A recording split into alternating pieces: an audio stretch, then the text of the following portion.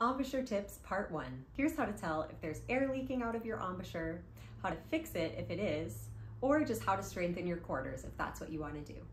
We're going to take our mouthpiece and buzz a note.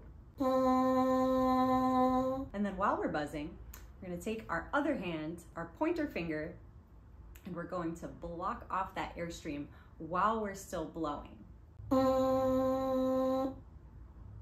And if no air comes out of your corners while you're doing that, then you're good. But say you do the same exercise and you hear and feel air coming out of your corners while the airstream is blocked off,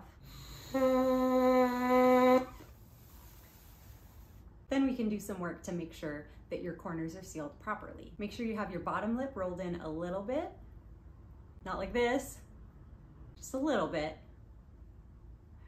And then make sure that from the very edge of your corners all the way to inside of the cup of the mouthpiece, your lips are sealed like a Ziploc bag. And you'll know you have it right when you do the exercise again. Since this will demonstrate the seal that your corners need to have when you're playing, this is also a good way to work on strengthening them. And if you're more advanced, make sure to do this in ranges where your embouchure is more likely to leak.